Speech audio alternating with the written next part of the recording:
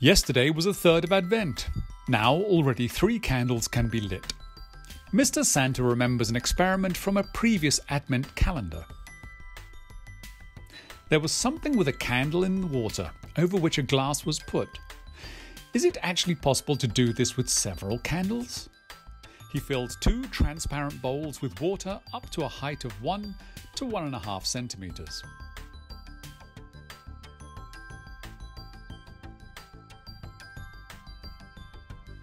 In one bowl he places a tea light and in the other 3 tea lights.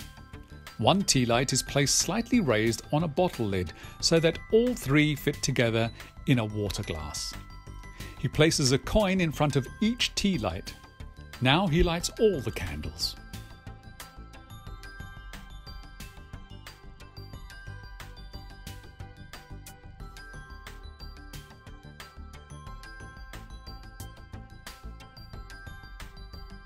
Then he puts 2 glasses over the candles at the same time. The glasses are placed with the edge on the coin so that the water can still flow in.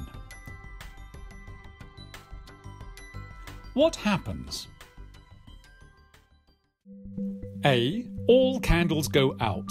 The water level in both glasses remains unchanged. B. Only the lowest candle goes out. The water level in both glasses remains unchanged. C. All candles go out. The water level in both glasses rises to the same level. D. All candles go out. In the glass with the 3 candles, the water level rises the highest. In the glass with the 1 candle, it rises less.